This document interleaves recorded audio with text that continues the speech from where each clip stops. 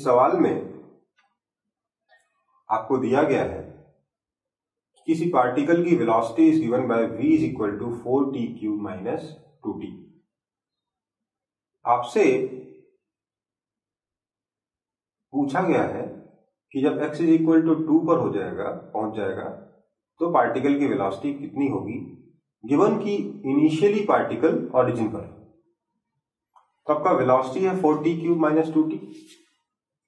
This implies dx dt is equal to 4t³ minus 2t. This implies dx is equal to 4t³ minus 2t dt। दोनों तरफ integrate कर देते हैं। t is equal to 0 से लेकर time t तक, और जब टाइम 0 था तो पार्टिकल ओरिजिन पे था, मतलब x इज इक्वल टू 0 था, और टाइम t पे मान लेते हैं पार्टिकल की position x। This implies x is equal to, अगर आप इसको इंटीग्रेट करेंगे तो it will be t⁴ minus t²। ये आपका पार्टिकल के पोजीशन की इक्वेशन है। आपसे क्वेश्चन में बोला गया है कि x इज इक्वल टू 2।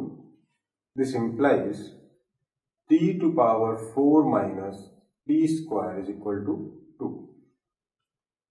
अगर मैं t² को y बोल दूं, let's say t² is equal to y, then y⁴ minus y is equal to 2। This implies y² minus y minus 2 is equal to 0। This implies y minus 2 into y plus 1 is equal to 0, which implies y is equal to 2 or y is equal to minus 1, which implies t² is equal to 2, क्योंकि square कभी negative तो हो नहीं सकता, इसलिए इसको आप neglect कर दीजिए। तो आपको t² की वैल्यू आ गई, या t की वैल्यू आ गई √2। इसके बाद आपको पूछा गया है कि इस टाइम पर इसका एक्सेलरेशन कितना होगा।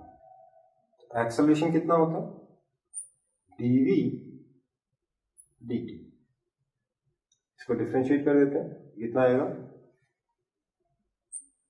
12t² minus 2।